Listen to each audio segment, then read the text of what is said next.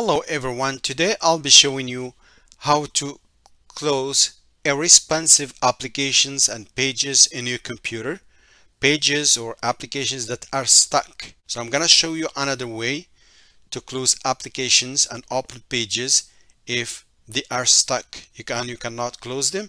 You just go to the computer taskbar. This is your computer taskbar. Right click using your mouse, go to Task Manager. You will get all the applications that are open in your computer desktop. I have a problem with this one with Google Chrome, which is irresponsive. I cannot close it. When I open it, I press the X, it does not close.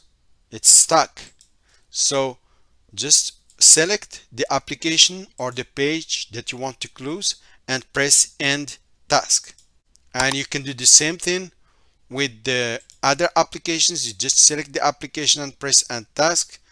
Do the same thing with other applications until you close everything. So that's how it works.